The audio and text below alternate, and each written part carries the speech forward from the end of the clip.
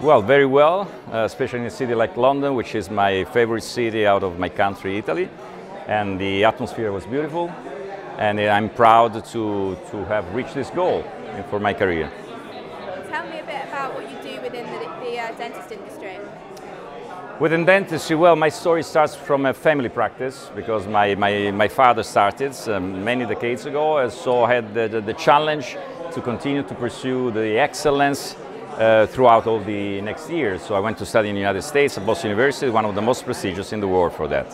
And what are your hopes for the future? Well, in the future I see still a lot of support from the people around me, and to help patients to sustain their challenge. And of course technology as a device can help, but still the human aspect is fundamental to help our patients.